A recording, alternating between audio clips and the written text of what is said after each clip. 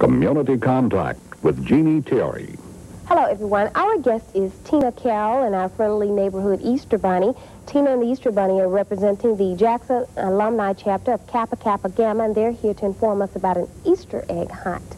Now, Tina, this Easter egg hunt is very special because the proceeds are going to benefit an organization. Tell us about the organization. It is the Emergency Shelter for Abused and Neglected Children, and all the money that we donate will go directly to them for their use.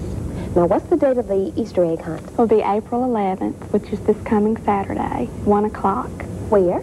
At St. Philip's Episcopal Church, and it is on Old Canton Road, across from Christ United.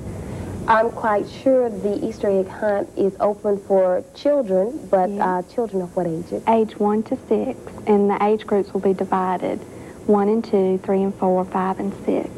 Will the children need to register, get a ticket, or should they just show up, Tina? Yes, to call the number on the sheet, 956-8614, and they can tell you where you can get the tickets. They're $3. Okay.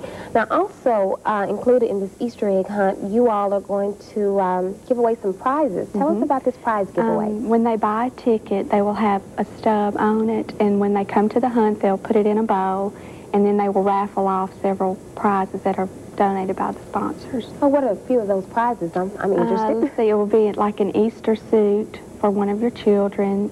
It'll be shoes and different things. We're not sure what all, and it'll be Easter baskets, candy, things like that. And you name it. Will the Easter Bunny be there? Yes. The Easter Bunnies can't talk, so you can't talk to the Easter Bunny. He can wave. He can wave. Okay.